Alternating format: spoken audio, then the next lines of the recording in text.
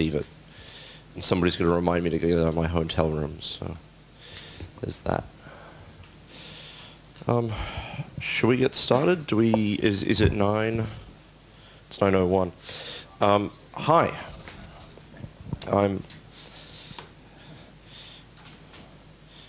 Plugging things in is hard for Lawrence here. Let's be tricky and double click on that. You do it.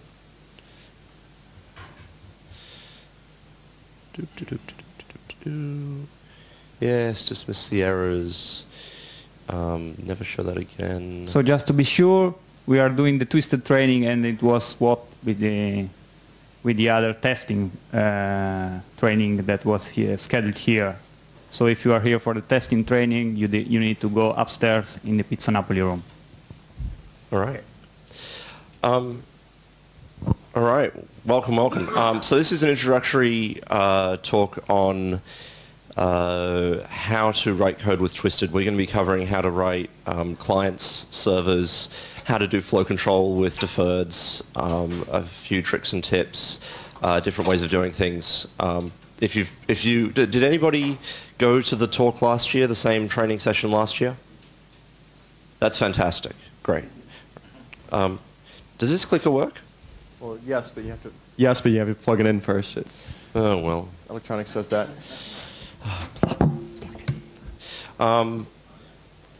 So Twisted is an asynchronous I/O framework, meaning principally single-threaded, event loop-driven, callbacks. The idea of this training is you'll be able to comfortably write some code, dive into the source, find out the right things to use, and hopefully ask the right questions.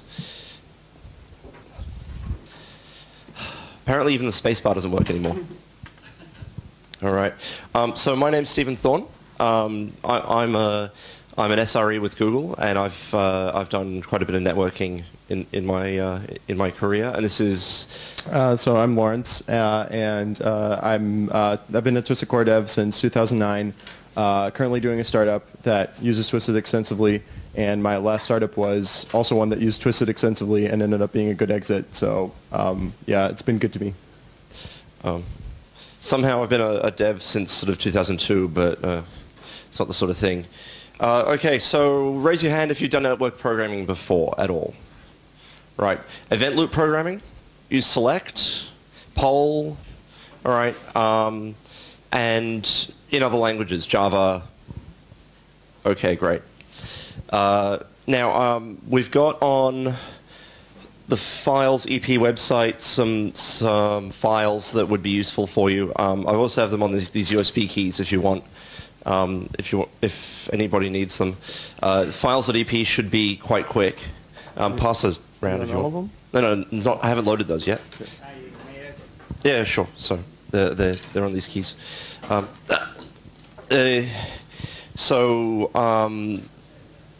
That's a quick link to that, but you can actually just navigate to files.ep, go down the tutorial, and then the Twisted training is the link. You'll want a later version of Twisted. In fact, I put 12.1 up there because that's the current release. So the Twisted versions, they go on here, so that's 2012, the second release of 2012. I didn't put the API docs on there. That was silly of me. They're on the net.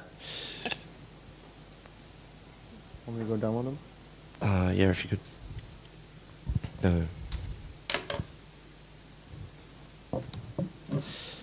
Yeah, do that. So there's some example files there which will be useful because it will save you a bit of typing during the presentation.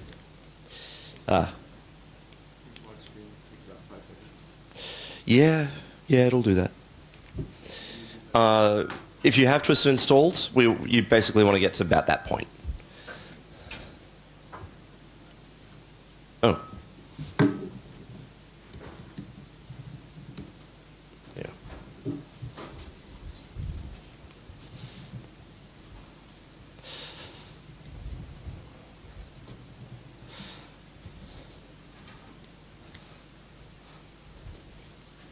And if you have a Mac and you need GCC tools, they're on the USB keys as well as a real version of Python.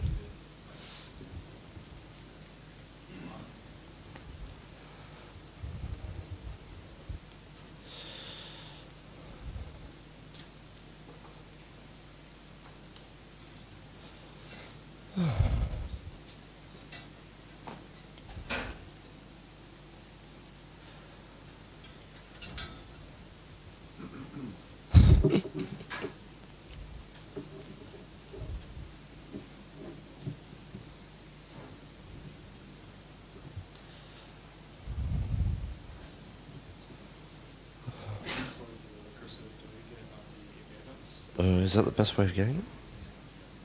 Is that the best way? Really? It's nasty.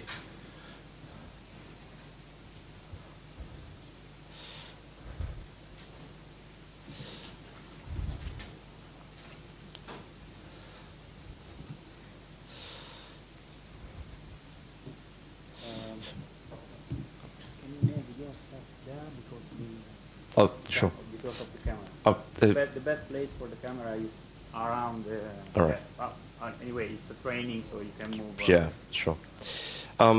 Please feel free to ask questions at any time, especially if I'm being unclear, or just any time. Yeah, sorry. You don't have to type the whole thing. You can just get a fast DP. That short link should work, provided the internet does it. If the internet's not working, it's all on the USB keys. Yep. You know the MacBook version is version 11? The MacPort version is, yeah, the one that's installed on Snow Leopard is version 11. It's kind of all right. It's just a bit painful if you want to install extra tools. Yep. Most annoyingly, virtualenv doesn't work for it. No, don't fuss too much. But version 11 should work. Yep. Yeah. Yeah.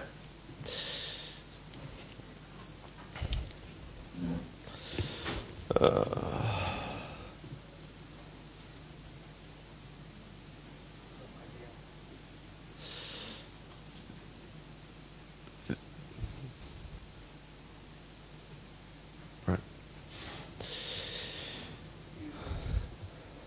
Right. I think we'll just continue on. That's very strange. What if... What?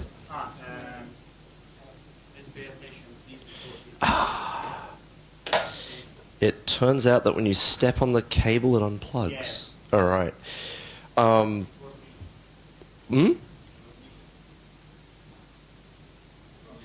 No, it's fine. So, I'm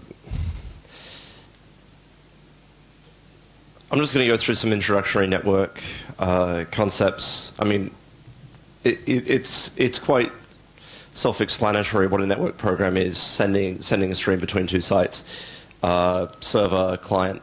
We're going to be starting off writing clients, move on to servers, and of course servers end up being clients. Basic TCP IP, server listens on a port, the client connects to that port. Twisted, fortunately, now finally has rudimentary IPv6 support. But I haven't really investigated that lately. But, you know, this is, once you establish a stream, they're all the same. Reading and writing data in a blocking, non-async world system where you have one thread or one process per connection, you can simply just call write, and that will return when it's finished writing. You call read, it will return when it has received some data. The idea of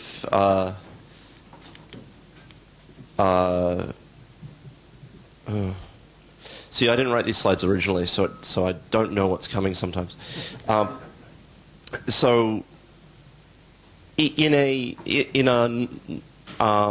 single-threaded situation where you have no concurrency whatsoever, you end up in a situation where when multiple clients connect, simultaneously you end up with a second client getting rejected, or in a queue, or depending on your queue length, they'll get timeouts and whatnot, and it's just, you know, not positive. So there are different paradigms of doing things. You want to be able to have multiple clients connect, and there are various different techniques. Forking a new process, having worker threads, and asynchronous I/O. Now, Twisted is asynchronous I/O.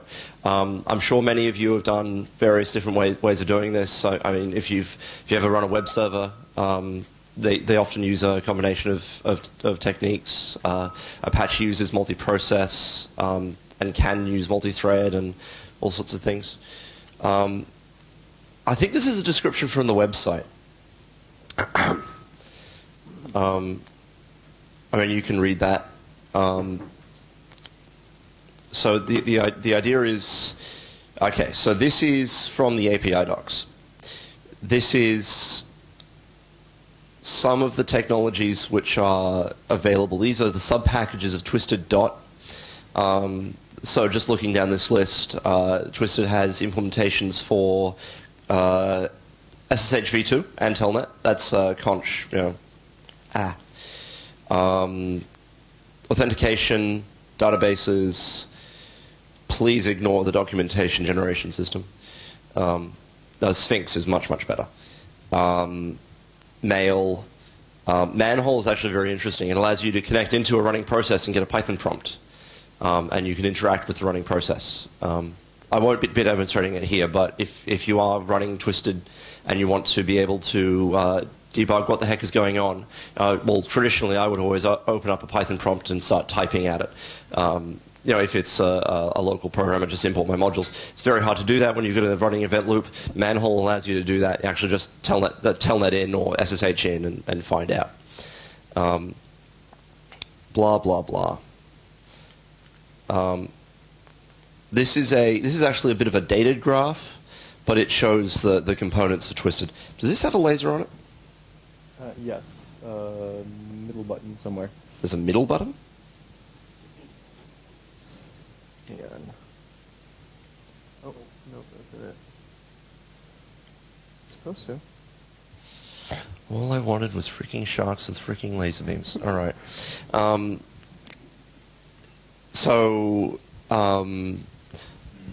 the way on the left, Twisted application. That's what the box is labeled. The reactor is our event loop. That can do GUI integration, so you can run a Twisted program with an event loop, and that can interact with a user interface event loop. So if you can run GDK applications and it cooperates correctly with the GDK main loop, the Windows main loop, well, WX, which doesn't really have a main loop, but it still tries to integrate with it.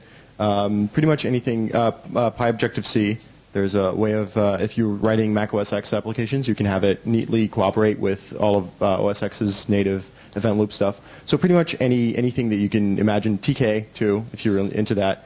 Anything you can imagine, you can write an event loop, and you can have it cooperate nicely with Twisted. All right. Over there, just below that, we have Twisty there. That's the... If you are writing a application and you want to sort of set it up as a daemon on your system, where you know, etc. initd, blah blah blah, Twisty is the best way to do entry point to that, because it gives you all the things you need for daemonization, system logging, all of that. That setup process is encapsulated within Twisty command line arguments. Trial is our unit testing framework. I said ignore law, really do. Up here we have Twisted, right at the top we have Twisted Internet. Oh, I do have a laser. So that supports TCP, UDP, SSL. SSL is very important. Security is very important. You need to be able to support it. It's actually quite easy, provided you have your certificates set up. Protocols. So this is all the high-level protocols.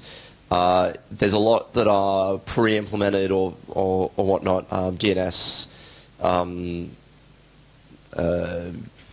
SSH, SMTP, HTTP, POP3, and some more esoteric ones. So if you run a postfix server, for instance, you can have a postfix lookup daemon which just ends up being, you know, subclass one thing override a method, and then suddenly you can interact with. Did I say Postgres? Yes. I meant postfix.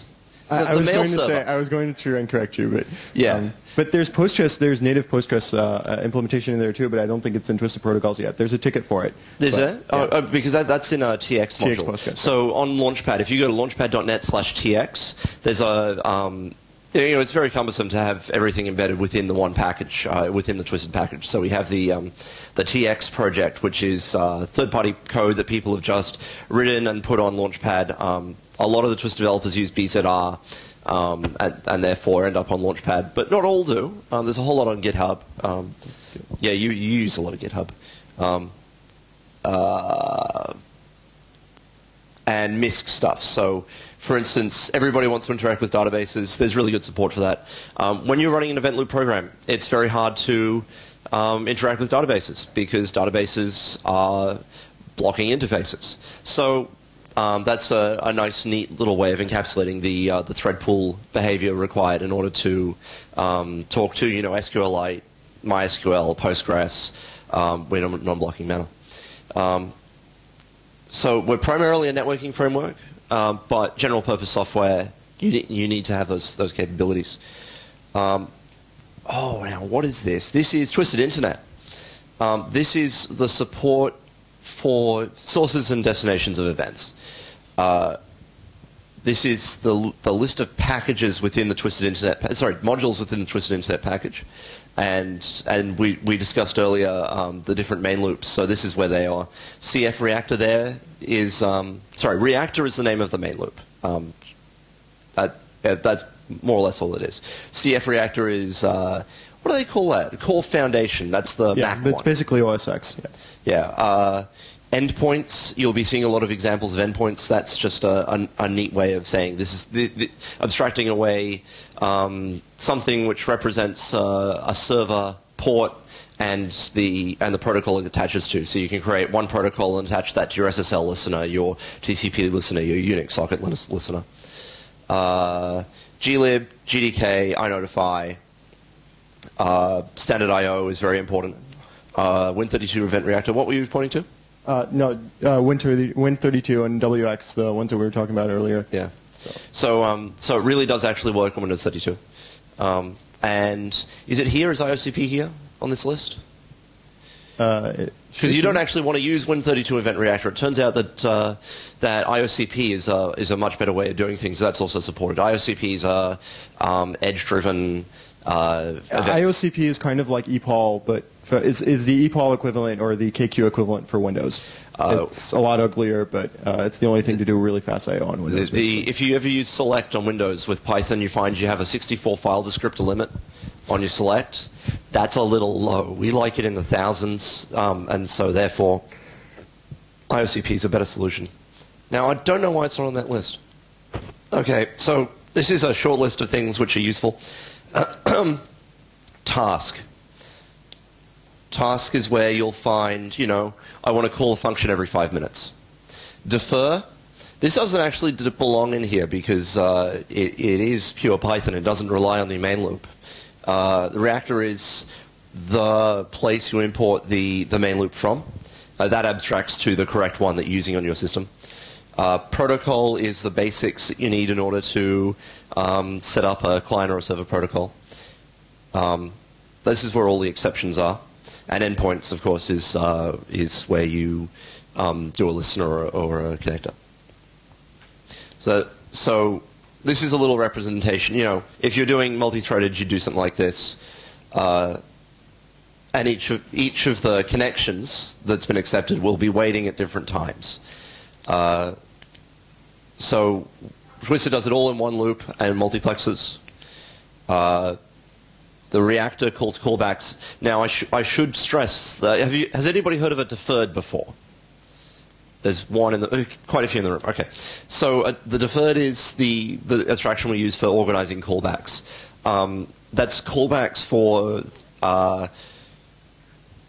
questions that you've asked, and they're a promise of a result to come. Now, that's not the same callback as what we're talking in the context of the reactor. The callbacks we're talking about in the context of the reactor are things like a connection has been made, you've received more data, you've just lost the connection, somebody's closed their terminal, the whole thing's shutting down. Now, the difference is that a deferred is only called once, whereas these kind of callback functions get called over and over and over.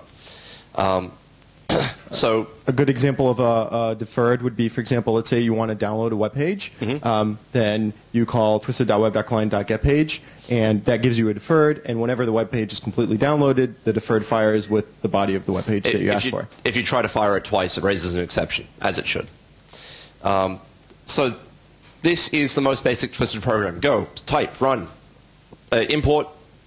From twisted.internet, import reactor, which is something you will see on a lot of slides, most Twisted programs.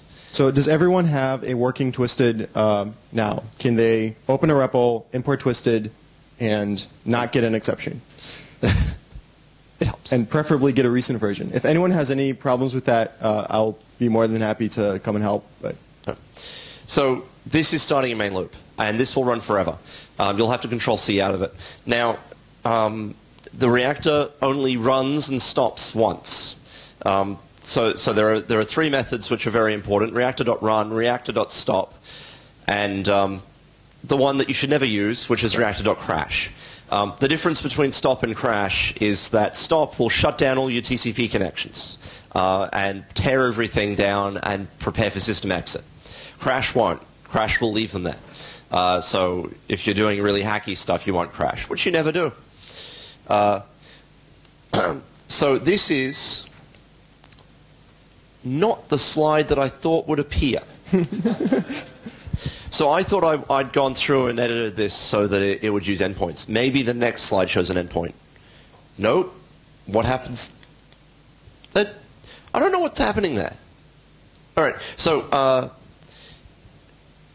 okay. So this method, listen TCP. Okay, laser's died. Listen TCP is the simplest way, absolute simplest way of starting to listen on a port. This listens on the blank interface, meaning all interfaces, port 8000, and some question marks. So those question marks are what we call the factory. Please, go ahead, type this out. Either do it in a text file is probably easiest because you'll be editing similar files. You'll have to import protocol.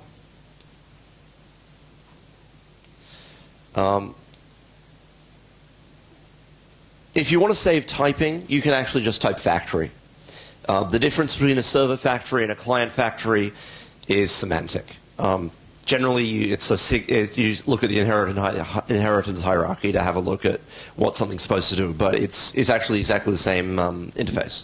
Currently with endpoints, there used to be a slightly larger difference, but currently with endpoints it's been completely done away with. So yeah, you can pretty much do either one. And this is a bit hackish. Basically, you set what protocol it is, but you know this is a well-accepted pattern and fine. You're setting the protocol to be protocol.protocol.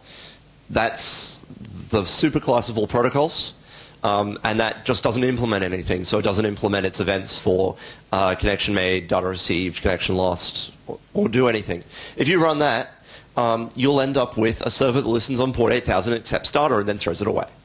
It will never send you anything. It won't call you in the morning. Sorry, that was rude.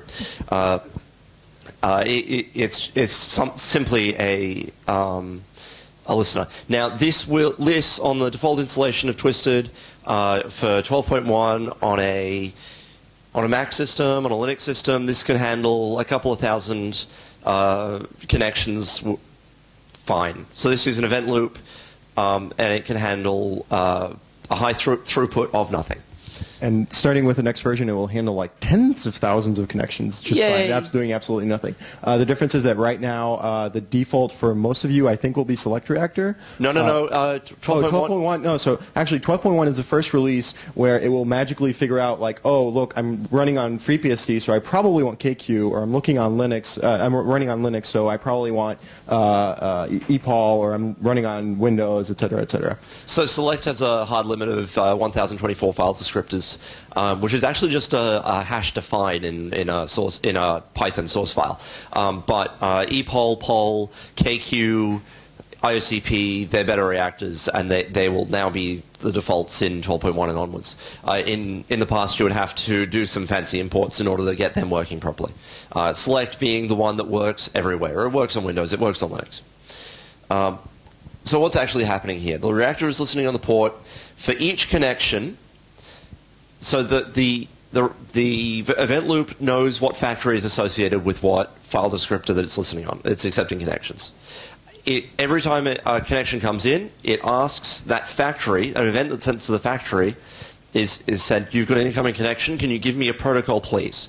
So there's one factory, and you can actually have the factory on multiple ports, because, you know, the reactor knows that one factory is on multiple ports, it'll just work. And then one protocol object is created per connection. So that's why on this slide, we're not passing an so we're not passing an instance of protocol, we're passing the class itself. So that's the protocol factory. You can actually make that a function which returns the protocol if you want. It can be anything. There's also a method you can override called build protocol if you want to actually run some code within the context of the factory. You might see a demo of that later. So build protocol is past the address. The factory has the opportunity at this point to reject the connection by not returning a protocol. You know, that's quite useful.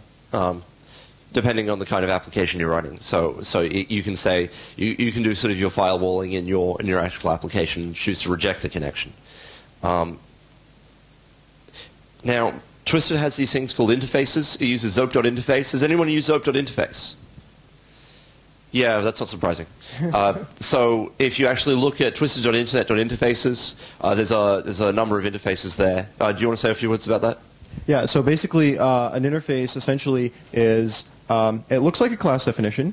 It has no implementation. Its only function is to document what a certain thing in your project is, or what it does, or what it's used for. So for example, an iProtocol factory isn't a protocol factory, but it explains if you ever come across a thing that's called a protocol factory, here's what it is, here's what it does, here's what you can do with it. So these are purely documentation and sort of statement of intent. It is a little confusing, but it does allow you to do things without inheritance hierarchies. And Twisted is very subclass oriented, so not composition, but inheritance instead. So having these interfaces allows you to clearly document exactly what you mean and exactly what methods you should be able to override. If it's listed in the interface, you can override it. We are going to now write a server. You're going to write a server first that returns all data it receives uppercased. This is one of the most trivial when you start learning how to write code with networking. It's just after the echo server. Echo server being the one that writes data back to you. Now, a protocol has three methods. I mentioned them earlier: connection made, connection lost, data received. The most important thing here is I before E except after C. The number of times I've made that mistake. Data received. You can find this in the bundle of code that's on the website called EuroPython 2012, or on that USB key. It's called upperserver.py, or you can type it out. I recommend you type it out because I always find you learn better when you type. Run it. Go now. And then turn that into it. You'll notice that this example, contrary to the earlier one where we used listen TCP, will actually use a real endpoint. From right here, it's not exactly evident why endpoints are fantastic. The real reason is that you can write your code exactly once, and then if you want to make it work on SSL, that involves 0 lines of code. Or if you want to work on anything, it involves 0 lines of code. To make this work on SSL instead of TCP, you change TCP to SSL. in that string. And the idea is that you can on command line argument say listen on a Unix socket, which is, by the way, you type Unix : path to Unix socket. And later you'll see examples with clients where you create one endpoint and use that endpoint multiple times to connect multiple times. So reactor, protocol, and endpoints. Protocol is the superclass of, sorry, the place that all protocols come from. Later we'll be using a few helper protocols. They're from a different location. I'll point that out at the time. You don't have to implement connection made and connection lost or data received, but those are the three callbacks which you will receive when you do this. Then you quickly throw together a factory, listen, and then the last thing you have to have in your program is reactor.run, which actually runs the event loop. The program won't exit from reactor.run until you hit Control-C.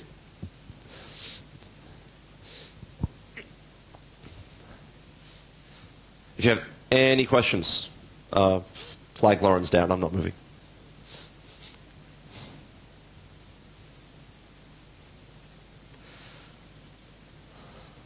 So you'll notice that connection lost is sort of doesn't really do anything. You don't really have to implement it. It's just here, so you know that that method exists.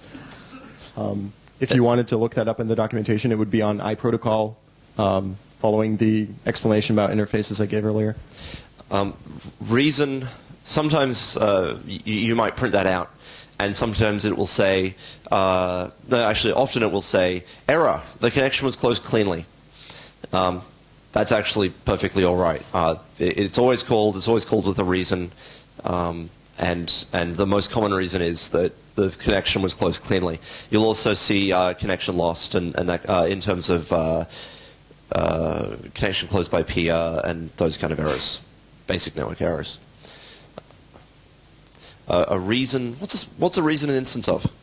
It's an instance of failure, isn't it? Yes. So it's got an exception object in it. Yes. In twisted.errors.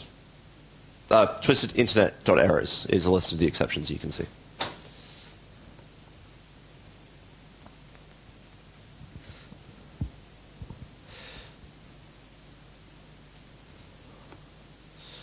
Who's got that running? No, you're still typing? You got a few people got it running. Excellent. You copied it from the tarball, didn't you? No. Excellent. Cool. So you got the data coming back uppercase? I did when I fixed my backup. Ah, yes. Do you know offhand how to change the host? Yes, so the question was, how do we change the host that listens on? Interface equals localhost, I think. Interface meaning that's a terminology from, but unfortunately it's the IP address, not the actual Ethernet interface. But there's no way to do that sanely. When you're doing connection, you actually do TCP : the host name : the port. So it's a bit different for clients, but you call a different method for that. It's client from string instead of server from string. If you're doing SSL, you also do the SSL keys by doing SSL : port name : key equals. Sorry, question? Can I get it at the same time? Sure. No, like, how do I get it to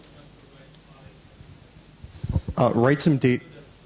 Write some data into it with anything. Well, no, it should send it on connection. Can you go have a look at this program? well, only if he makes a connection. How is he making a connection? He's doing it. Go talk to him.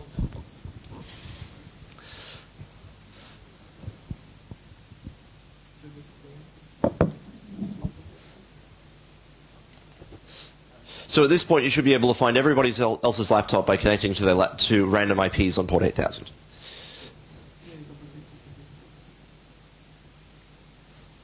And this will support multiple connections, of course, as well. So there's nothing here which is stopping the event loop from running. Self-transport write, that is not a blocking operation. What that does is it inserts the data into a queue. If you did something ill-advised, you could write a 20 gigabyte file into there, and it would portion that up, use select to find out when the socket is writable, write the data, fill up the kernel buffer, wait till the kernel buffer is a little bit drained, write more data to it. So that's non-blocking. The lose connection there, of course, is optional. You can just make it continue to send data. How do you go? Perfect. It was connection mode instead of connection made. Ah, yes. Sorry, connection made. That's another typo. Now this is one reason why there's a feature in Java actually when you use juice and that sort of thing where you can say @overrides, which will raise an exception if you're not actually overriding a method. I actually really like that. There was a talk at EuroPython this year about copying things like @override from Java. Yeah. @override is the one thing I want. Final, but @override, I want that so that you get an exception when you accidentally do connection received. This is the slightly simpler example. This is the older style with listen TCP. So that's just a. You'll see this in older code and older examples. I much prefer endpoints, and I use them consistently everywhere. And all the examples use endpoints. But just to say, that's the older style. This is an example of it running. This is what you should see. Telnet. I strongly advise you use Telnet. Here is a client. It's called multiclient.py. If you actually run this, this will use your arguments to go. You do send arguments localhost :8000, and then a whole bunch of command line arguments. It will actually make multiple connections. So this is actually a demonstration of a client which connects multiple times. So if you run multi-client, you should see output like that. I don't recommend you write out multi-client because that's nasty code. Interestingly, I inherited some of this code, and very common bug is to use send. Never use send. Always use send all. Questions coming up. Questions? Any questions?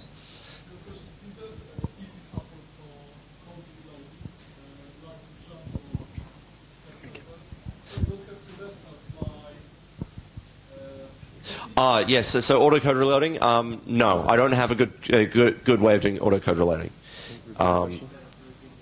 So the question was, is there a way to have autocode reloading to ease quick development? No, there isn't anything built in. I did, however, experiment with this a while back on my Bitbucket page. I've got a little thing called Harpoon, which is a thing I wrote in order to make it easier to quickly restart a server with a new protocol instance.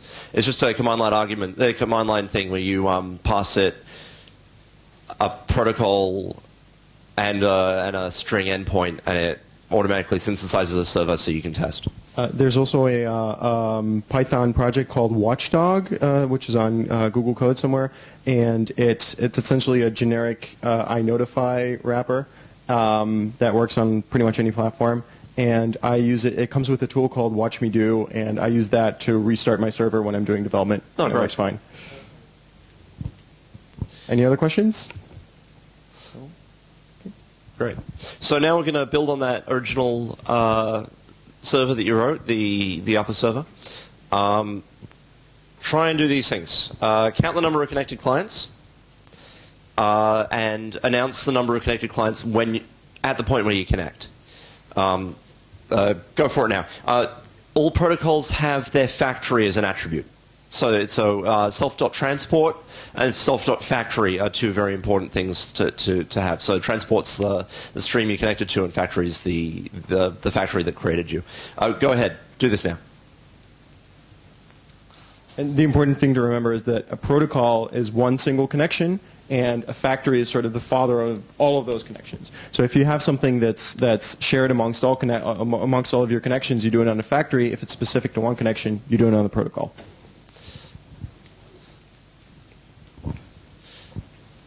When we move on to doing clients later, you'll see there's quite tight coupling there.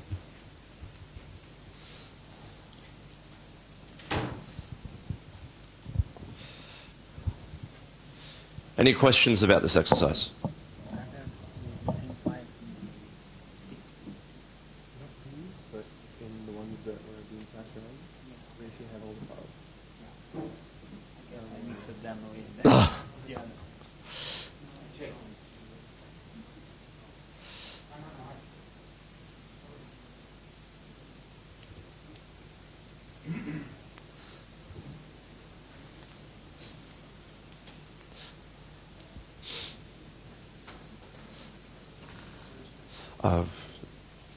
In a glass would be nice.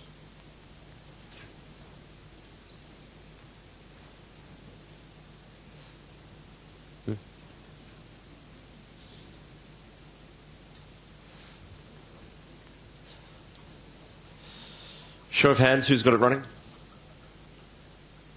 Oh, okay.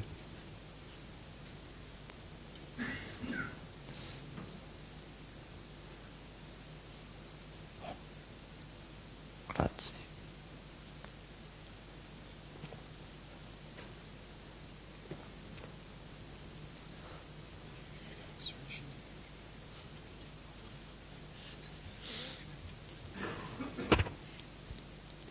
Sorry.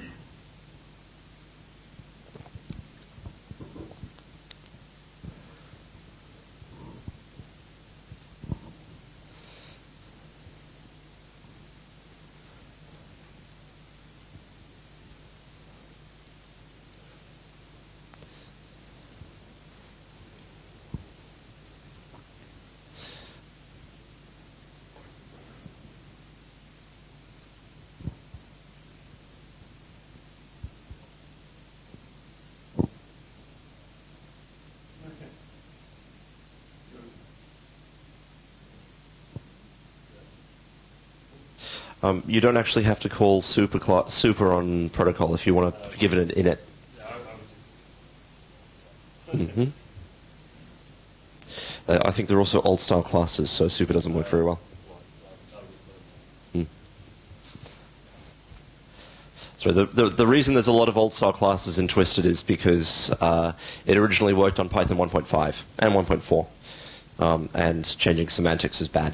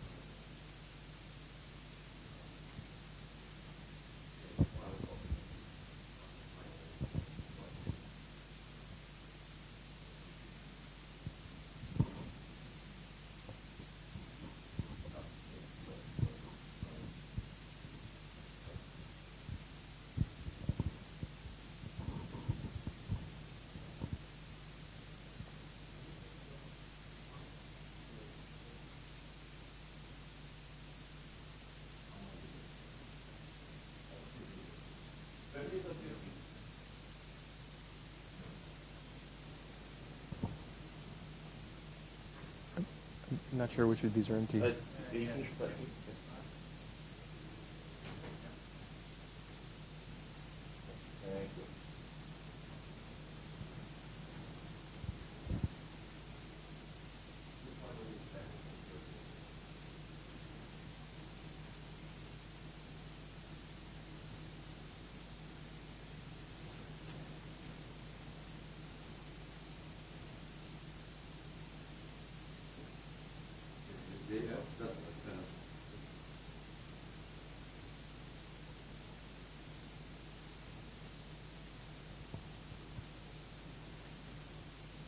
Little traps, I forgot about.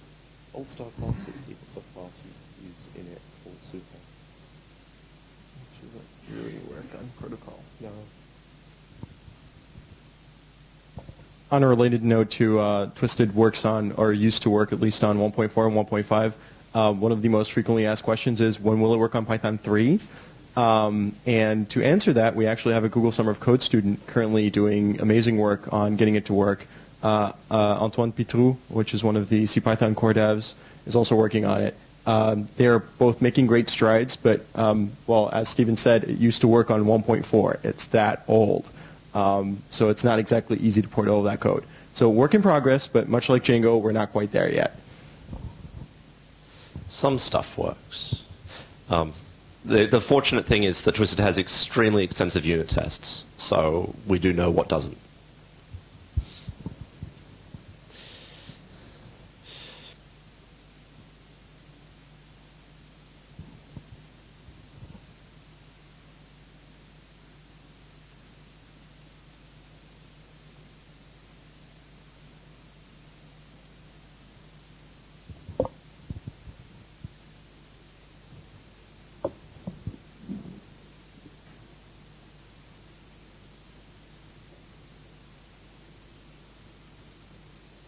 Any questions?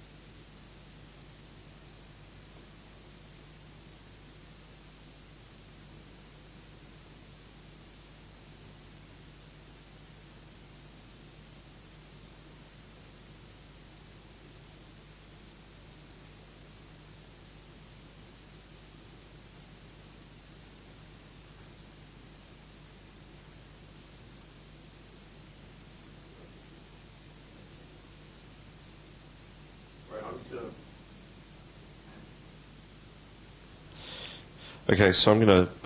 This is a way of doing that exercise. So that here in this particular case, we're actually subclassing factory just so that we have the attribute set there that we need. Otherwise, it's a bit ugly. I did see some people using this technique. It works fine. Accessing the factory, increase the counter. On the connection loss, decrease the counter. And pass the instance of counting factory through. Anyone having trouble with that?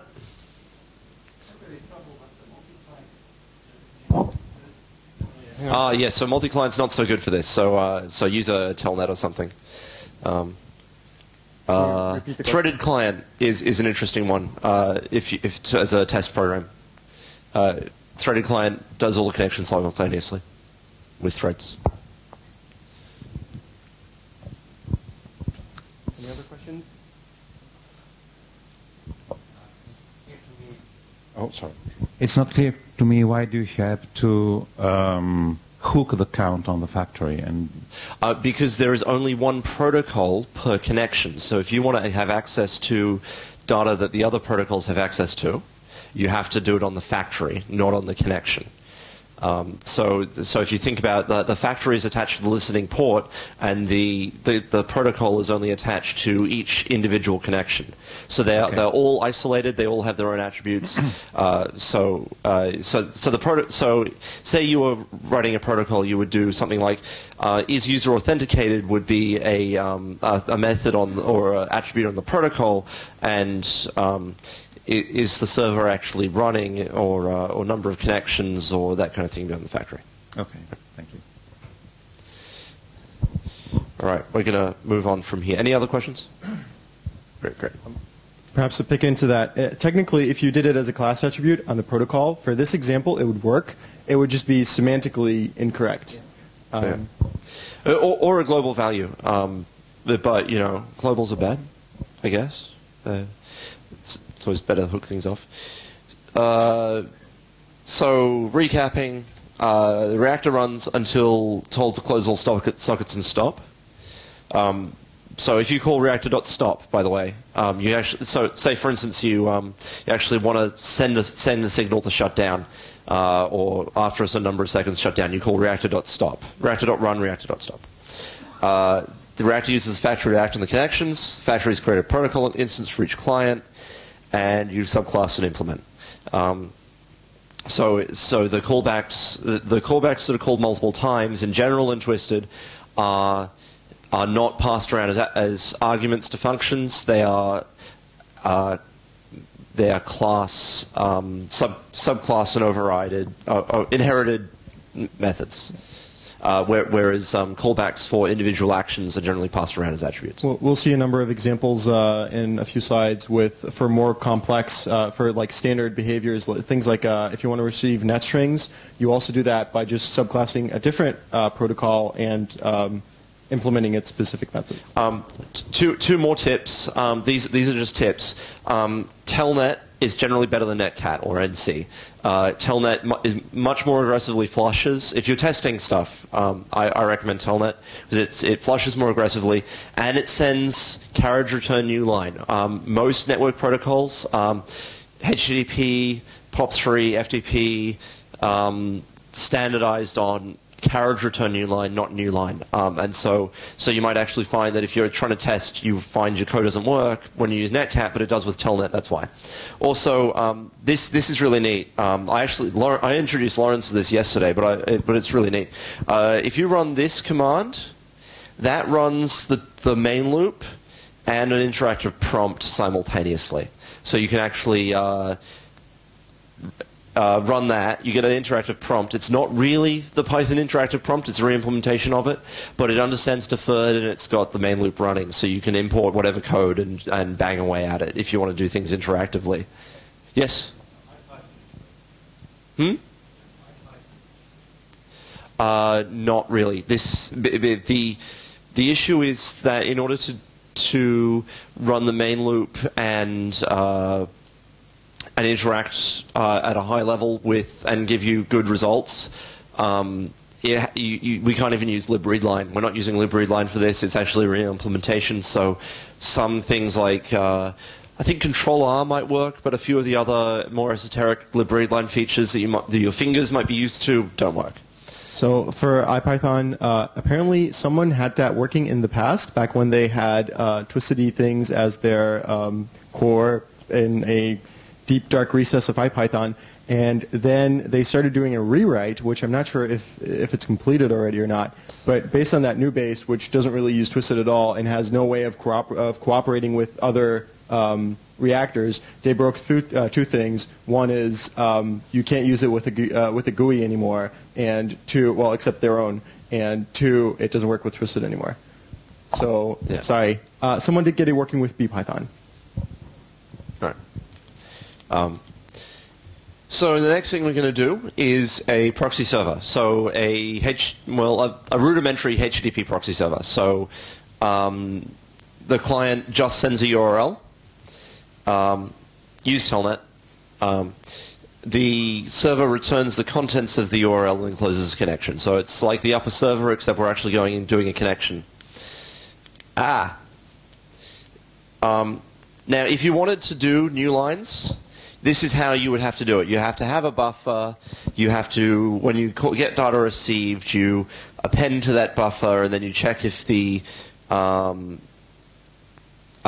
is a new line, and then this actually has a bug in it as well. And then you split off from that new line, and then that's another bug there. Check that out because it's /n, and it checks the /r/n, so blah, blah, blah, blah, blah. And then we'll print each line. This is much easier. Twisted.protocols is a collection of Twisted protocols. These are just implementations, not actual servers. So like say for instance, you see SMTP in here. That's the implementation of the SMTP protocol with callbacks that you can subclass, not an actual wet email server. Basic protocols. In BASIC is line receiver. I before E except after C. That instead of having data received, this implements data received, and then has a new method that you can subclass called line received. Does all the buffering for you, works really well. You can customize the delimiter. It works quite well. So that's what we're going to use for this example, and for most of the line-based examples from now on, I recommend you use line receiver, not protocol. Protocols contains AMP, basic, dict, finger, FTP, GPS. That's actually talking to GPS devices. Ident, loopback is good for testing. Memcache, mice. That's actually an implementation for a serial mouse protocol. Port forward, postfix. I mentioned postfix earlier. Shotcast, SIP. There is a SIP server written with twisted socks. Stateful telnet, TLS, and wire. TLS meaning being able to upgrade a normal connection to an SSL connection midstream. There's a question. Nope. No question. All right. Protocols are basic, contains these things. NetString, line-only receiver. Sorry, line receiver actually has the ability to go between line-based and stream-based. So line-only is slightly more efficient, but it's easier to type line receiver. Sorry, what? Yeah.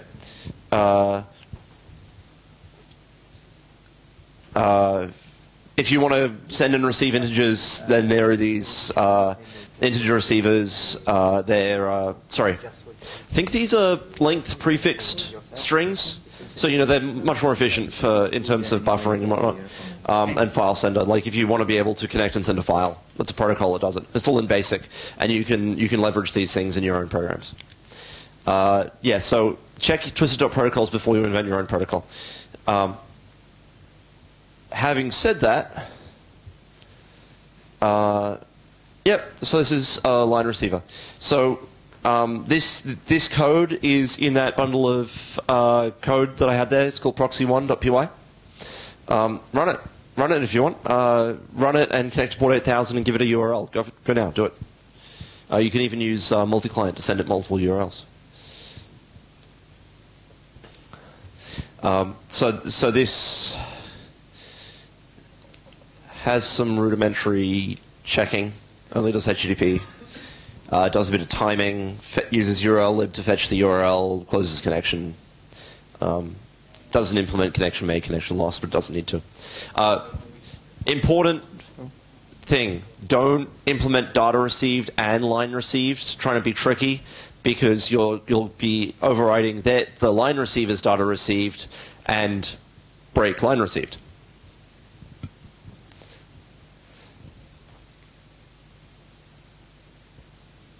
I've done that. If there's no working internet connection, teach them about Twisty. Yeah, okay. Yes, so because this is a timing client, you'll find out exactly how slow the internet is here. If you want local stuff, which is easier, files.ep is on the intranet, so it should be milliseconds, not seconds. This is a client which does some timing as well. Who cares? It's like the other clients. It's threaded like the previous client. It's not something that you really want to write yourself. It's something that's just on the stick if you want to run it. Here's an example of these things. So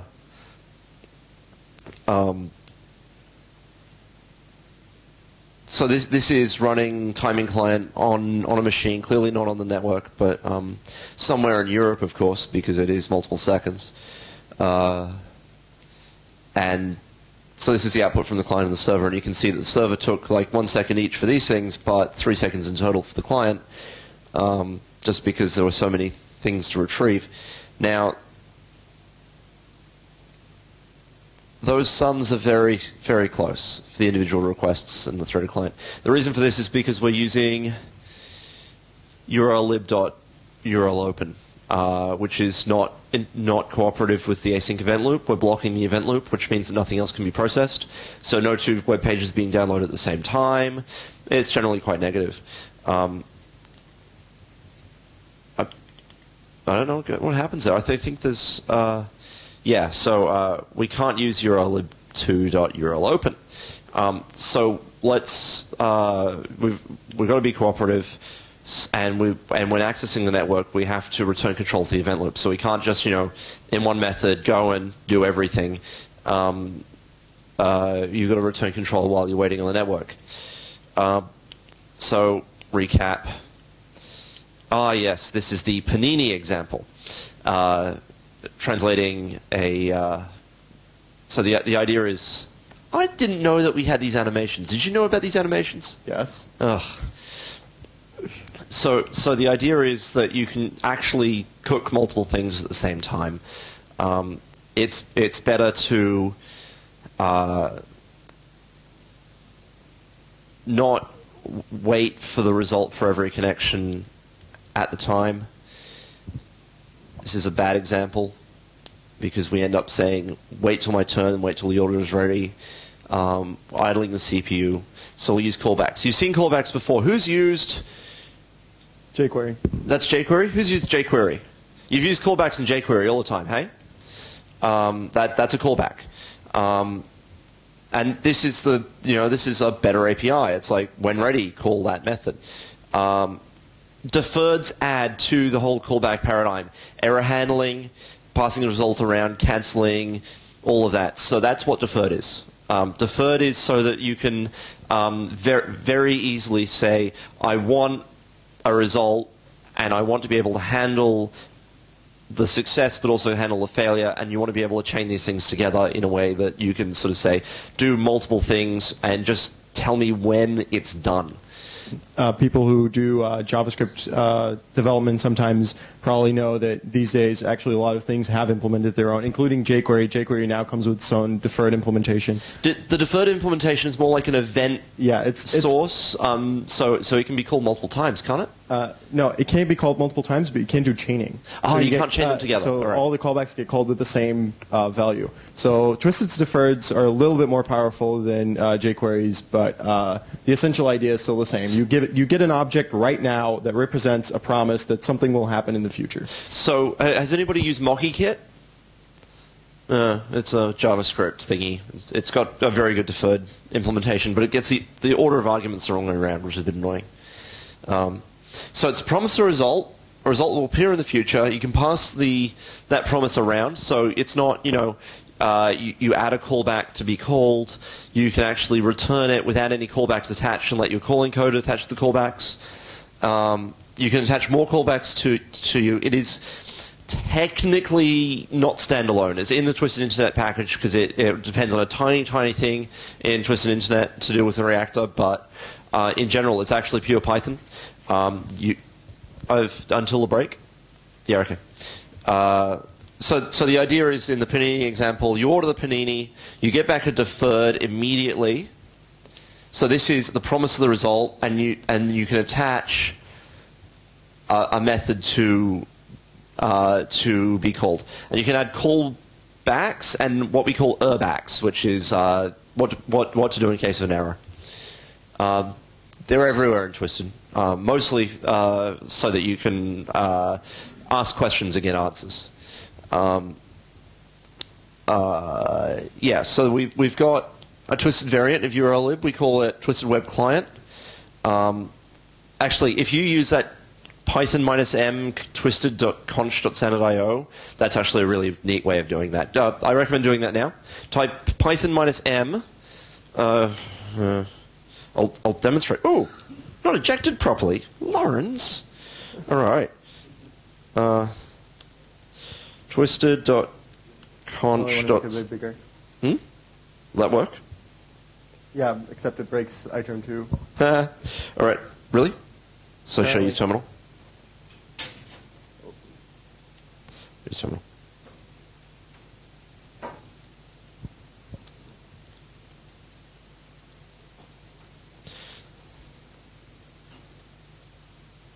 The twisted.web.client import get page HTTP.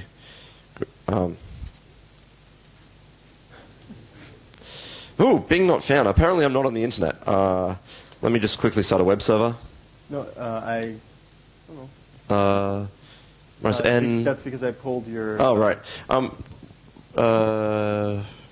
You don't have any network connection, right? That's all right. I'm running a web server. All right. Look. And so if you do this, you actually see you get a deferred instance, d equals underscore. So that's your deferred, and I can def foo page, print page, d.add callback, foo, and it prints it. So that's actually a really good example of using this to quickly prototype things and check out how APIs work.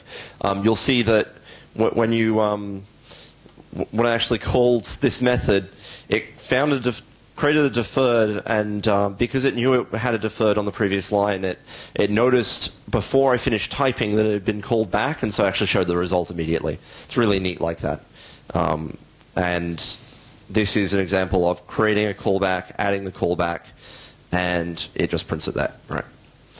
And that's the return value of d.add callback. So you can do, if I do that again, this will print none because the previous callback didn't return anything, it returned none.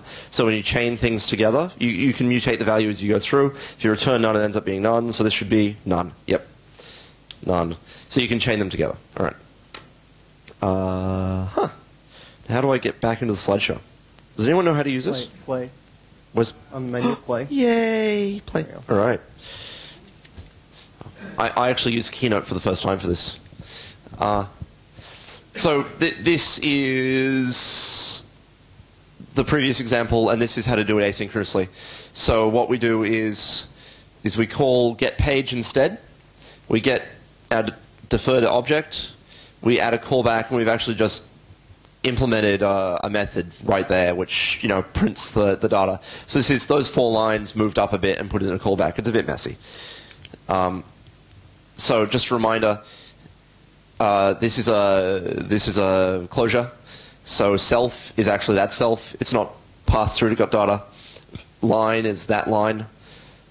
Start is that start. Everyone's used closures like this before, maybe? Who hasn't? Who's never seen this before? Wow, okay. A function definition is just an assignment. You can do it in any scope. And it carries through the locals of its parent. The only issue is that you can't bind a name in the enclosing scope. You can do anything to do with modifying them or accessing them, but you can't rebind them. This is a bit of a tidier way. So actually defining the method on the object itself. And you'll see, so this method is defining the object itself, so it has a self, and that's implicit.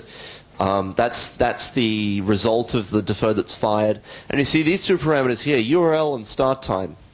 When you add a callback, you can add more arguments. It's like a star args. When you add more arguments, they're passed through. And so this is how you can transfer state between the call site and the callback without using closures. Go for it. So this is proxy 2. This is the same example, but using getPage. You run this now. Proxy 2 from the table. Does line receive still have a little limiter at the end? Lawrence has just pointed something out. There's a bug here. We've got line.starts with there, because line is the line we receive, and then we do getPage in the line. We're actually passing through the line delimiter there. We should strip it off. I remember this magically working, so I think getPage will just take it and run with it, but it probably URL encodes it. Yeah. That's fancy. Also a little silly. All right. So basically, to repeat for the people who didn't hear me the first time, when line received gets called, the line still has the delimiter at the end of the line. It's not stripped off. So the URL isn't like http://google.com. It's http://google.com/r/n. Mm-hmm. You don't have to type this out. It's on the key. Now, this is another way of doing it. I've got some bad indentation there. I'm a bad person. Sorry, that print should not be indented. Sorry. Okay, so this is a thing to make this easy to write. So it's called inline callbacks. It's a decorator, and it turns whatever method it is into a deferred. And because of that, it actually stuffs up line received. So we call the getPage method from line received. So what this does is this is a decorator which goes and calls this method and returns a deferred, and this is a generator. It uses a yield. What this does is if you yield a deferred, this generator will not continue exiting until that deferred has fired. It essentially adds a callback of calling generator.send. So in this particular case, you can write this function as if it were like this. So you see that URL lib, URL open. That becomes this line here. Page equals yield get page. And so this is asynchronously returning control to the event loop and then returning control back here. Now this is a nice, neat way of avoiding messy callbacks. Callbacks are sometimes quite hard to read. Generally, I use this technique when you've got a pipeline of things to do. Whereas I use deferreds explicitly when I'm writing, say, a server which attaches a few callbacks before returning a value. When I'm, especially like when you're writing one-off scripts to do something on a server somewhere, then what you really want to express is do something, then do something else, then do something else, which is inherently synchronous. But because you're already using Twisted, so you probably want to reuse your protocol, you want to reuse all of your tools. So this makes it really easy to express synchronous things because you're expressing them synchronously. It makes it really hard to express asynchronous things. So depending on what you want, the tool is there to make it look easy. So this is proxy3.py if you want to run it. One of the problems here is that because it's doing fancy things with generators and generator send and mucking around with the event loop and wrapping everything, tracebacks look awful. So be prepared for, if you're using these, to have tracebacks that don't seem to make any sense because you're in the bowels of another process for getting this running. This is an example of using the timing client, and you can see that the cost is now the cost of the slowest page.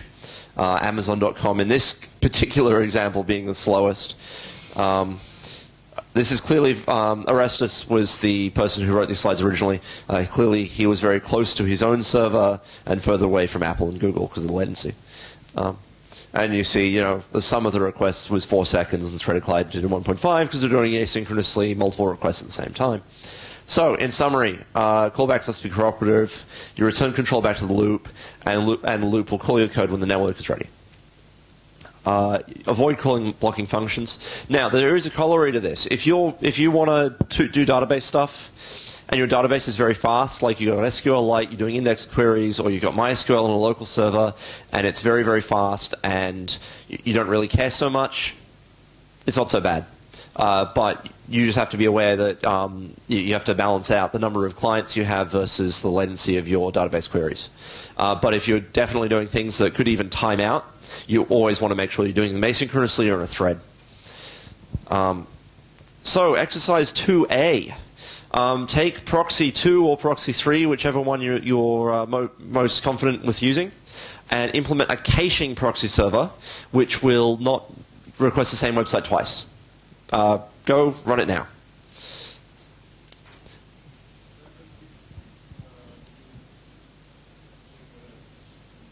If it's the same URL, then return the cache data. So store each response and return them. A dictionary for save the response data in a dictionary and then just return it. This is the last exercise before the coffee break.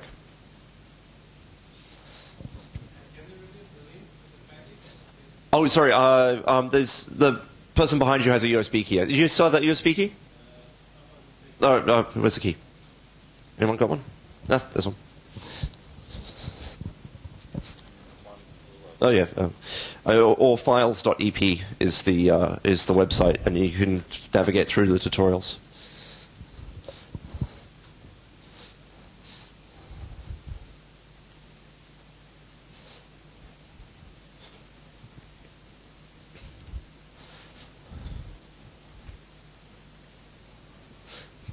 And if you're feeling really advanced, and you do that quickly, making it so you don't request the same web page twice if you've got a query in flight.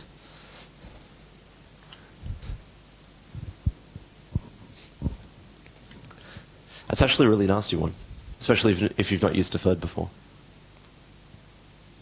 Perhaps for next year we should actually give them a test suite. Exercise 2.8. Make test 2.8 paths. Yeah. So the suggestion was we should have unit tests that you can just run against this. Unit testing Twisted is quite easy. You don't actually set up any network connections. You just create an instance of the protocol and call connection made and data received and see what happens. Another USB key. Do I have another USB key? Let me just make a new one because I don't know where the other ones are.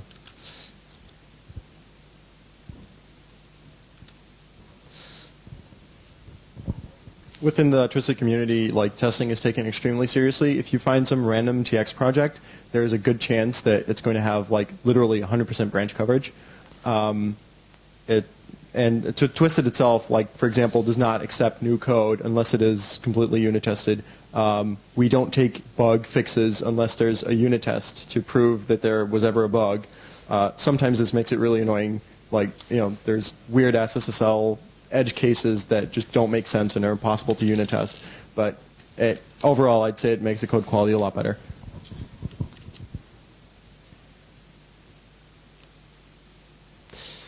My computer has just refused to believe that USB keys exist.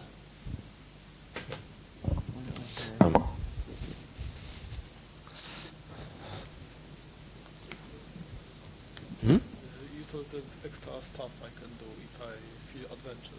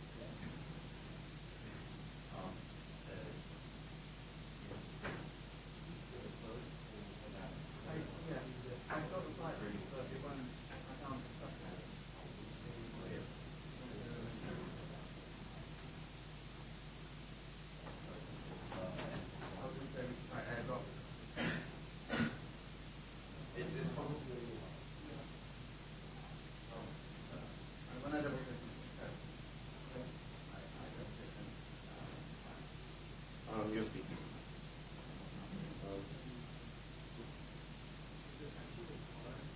Yeah, it's how one is it?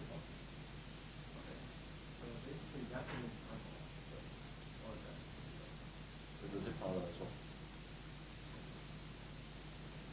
well. Let's back up to the exercise. I managed to do the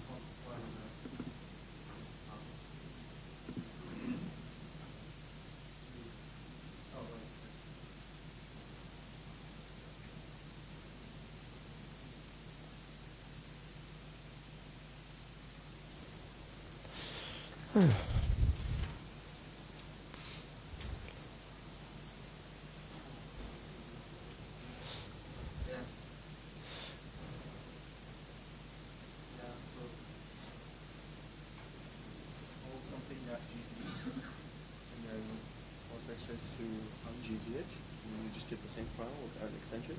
And if you call that .tar, it doesn't really work either. It just calls, then it tries to. That's why I put a zip file on there as well. But I can't see the zip file. Zip file should be on the website. There's two things next to each other. One's a zip file, one's...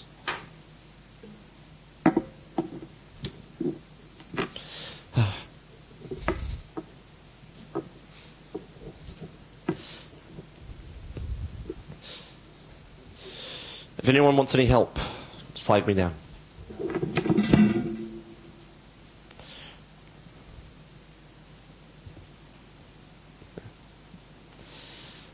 Sorry, he's fiddling with his laptop.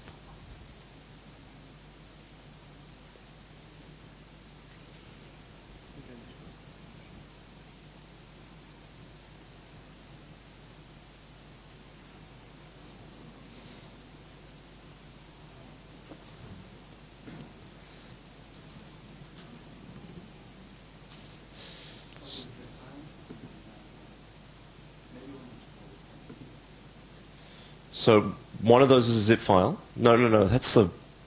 No, ignore that one. It's the twisted training ones. That EuroPython. Yeah, the first one's a zip, the second one's a Tabi zip 2. That one.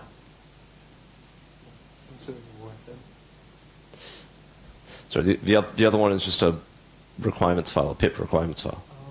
It's just that if I upload text files, it mucks up quite badly. The requirements file isn't required, but I've got a demonstration of how you can do. Did anyone go to the Tornado talk the other day?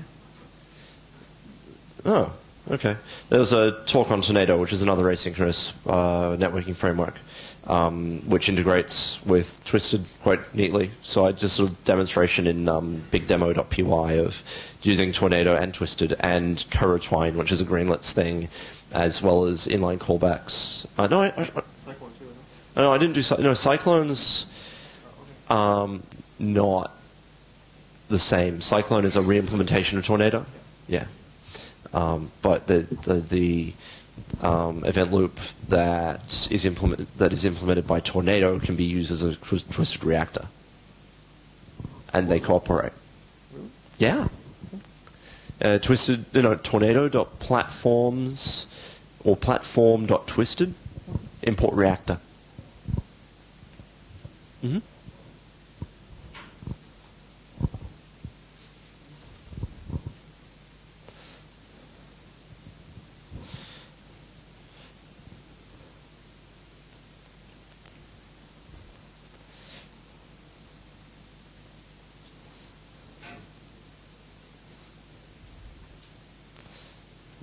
If I ever do this again, unit tests.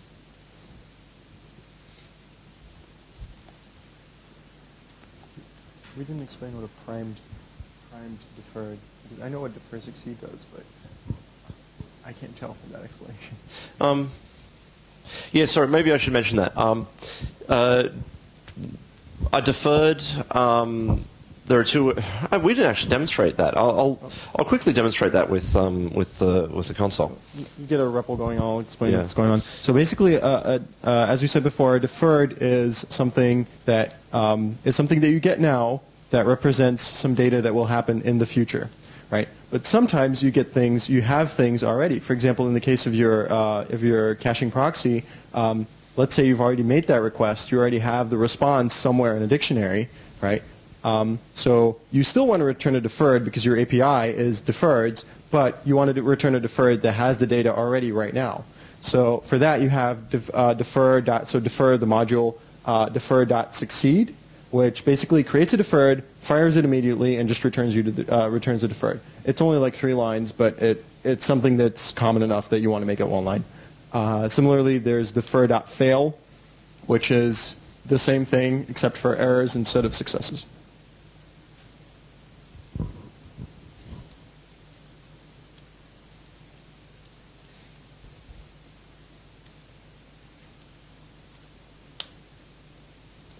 So that's a little example of creating a deferred, a normal one, and calling callback is a way of firing it. So you create it, then call it. You can only call callback once, or you can just call defer.succeed, and that's the same as creating one, then immediately calling the callback function. Defer.fail is the same as creating one and immediately calling the back function. I'm just quickly adding a callback and adding an back there to demonstrate, because that's my foo from earlier, which prints. I have, whenever I do examples, I always use foo in them. It's very bad of me. Especially when I muck it up by actually using foo in my string and foo in my function, and then it prints foo, and it's very foo. Oh, from future import print function. This is awesome. If you're writing code, does this even work? Sure, why not? Well, because you can't do future import. Does this? It does work. That's amazing. I thought you had to do future imports at the beginning of your module. If you're writing if you're writing a module, yes. In a REPL, no. Lawrence has just taught me something new. So, so one problem with print, of course, is that it's not a function, and so you can't add it as a callback. Turns out, if you do from future import print function, you can just add it as a callback. So you have a nice callback which prints stuff out. That has been my biggest annoyance, and now it is no longer. Thank you, Lawrence. All right. So in this case, I'm just going to show that defer.succeed. My page I downloaded earlier. Add callback print. Yay! And it prints out my page I downloaded earlier. So the idea is that if you've got it in your cache, then you return a defer succeed. Otherwise, you don't have to.